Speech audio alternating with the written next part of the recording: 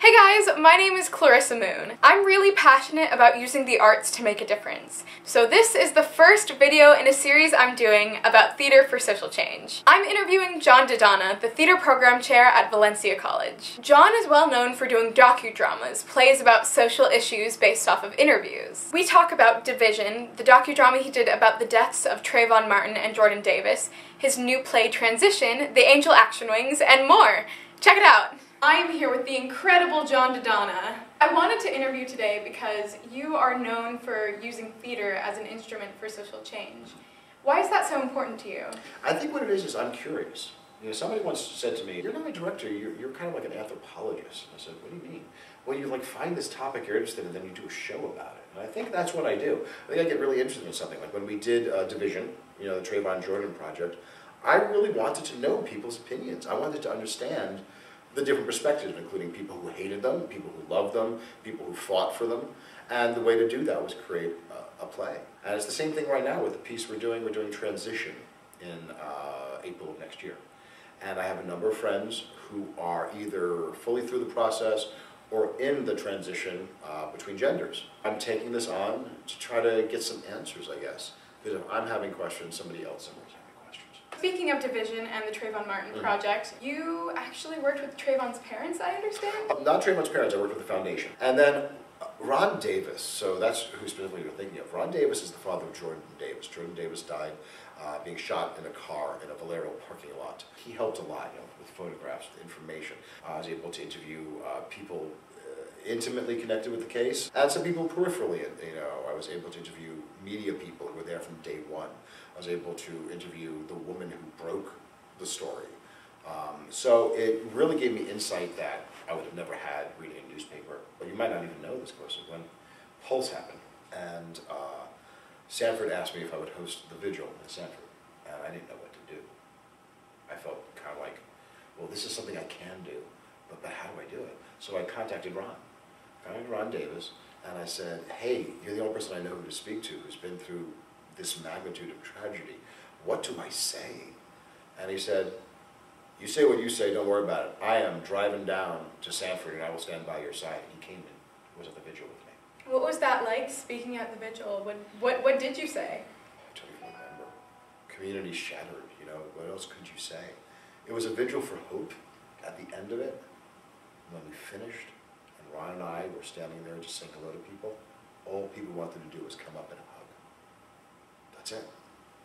And there was one woman just hanging on Ron, crying.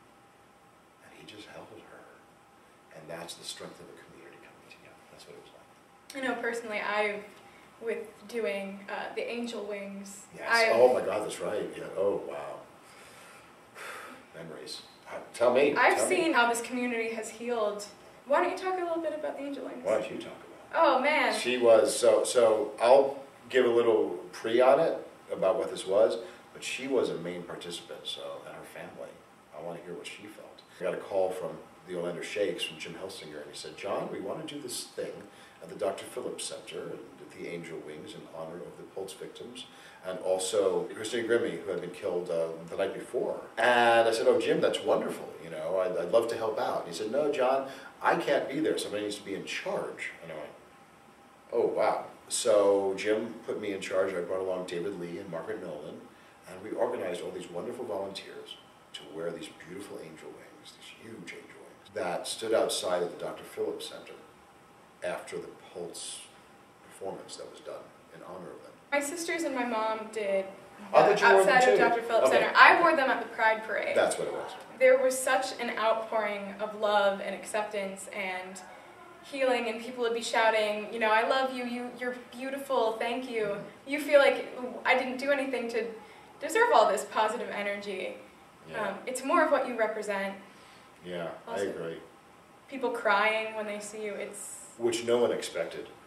We lined the whole square. We were holding candles. And the people first came out, and they stood far away from us first, just staring at all these people wearing wings. And then they started making the journey, and they all, thousands of people, just walked around us and talked to us and held and cried, and we didn't know what to do. It was so emotional. And then I remember leaving. You know, we had a time that this was going to end. and we had organized this walkout. David Lee and I had organized the way it was going to go, and we started it, and everybody just started applauding and cheering, and we felt weird about that, like you said, right? You know, it's weird, but we're not doing anything. And we walked all the way around the Dr. Phillips Center and into the back parking lot, and we could still hear them screaming and cheering. And it's just like Clarissa said, it's like, it was beautiful to be a part of it, but it wasn't about us. It was about the people we lost. And there's theater for social justice, right? Walking around with angel wings became theater for social justice. It's amazing. So you have these pieces like division and transition. Mm-hmm. How does that process work for writing these plays? I started doing docudramas 20-something years ago. When I did one about the homeless, did one about people who, at the time, were dying of AIDS. And so you go and you interview people. For the AIDS play, a doctor said, of course you can interview me, but you have to go on my rounds with me. And I went, okay. So literally, my first interviews, I was thrust into making the rounds with people who were dying of AIDS in a hospital. And it was wonderful and beautiful, and it was heartbreaking. So that's how it's done. You know, you can't make up documentaries. You can't go in with an agenda. You can't go in and try to steer the conversation. You got to listen. I had to learn that. And then I start looking for patterns. I weave their words together, so it was like a word orchestra. What has the response been like? From the start, really good. I mean, all the way back to the Square, that was an accidental show. I was sitting in a little theater that I ran. Don't ever talk to reporters without knowing what you're talking about. So I was sitting in a little theater, and the homeless used to like live in the square around the theater. And so all of a sudden this guy walks into the theater, and he goes, hey, is John DiDonna here? And I'm, yeah. And he said, hi, I'm so-and-so from the Orlando Sentinel. Don't even remember who he was. And I went, the Sentinel's finally here at my theater. This is great. He went, yeah, listen, I was sent here to interview you. Yeah, you're going to interview me about my theater. Yeah, we were told you're writing a play about the homeless. And I went, absolutely, yes. I said, what questions do you have? We did this whole like half-hour interview about a play I was writing about the homeless.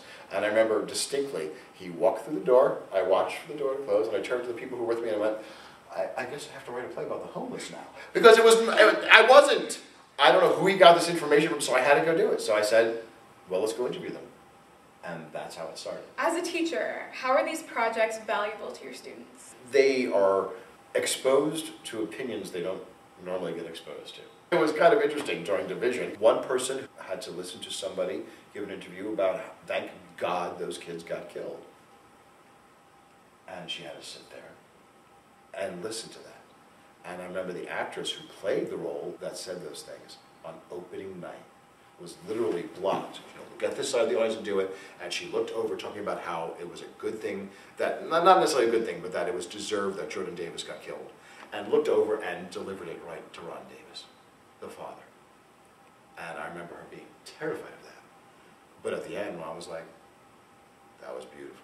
You had to. We met people very close to George Zimmerman who came to the show, who loved the play, who wanted George to see it.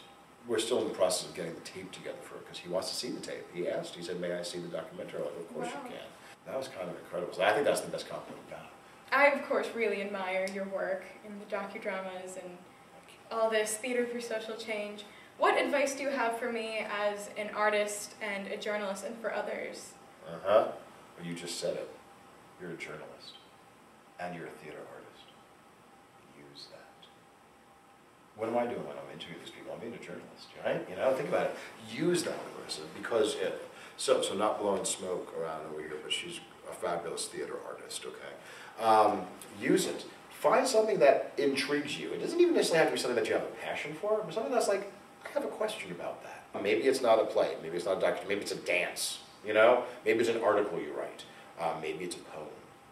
Artists are always commenting on social change. The difference is you're both. You're a journalist and an artist. And also you're part of a generation who wants social change. So you're poised to do this. And I would encourage you to, you know? So, there you go. Thank you so much. Thank you.